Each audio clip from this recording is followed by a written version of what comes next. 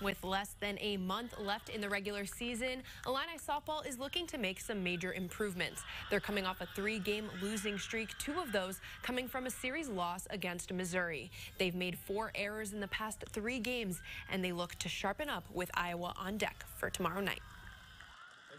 We are working on becoming more efficient. We make a lot of mistakes on defense.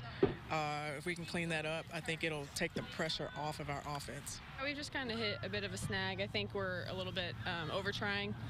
We know how good we can be, and when it's not coming easy, you know, we just kind of have to push through some things. But we're right there. We're right there in those games. We just have to give that little extra push.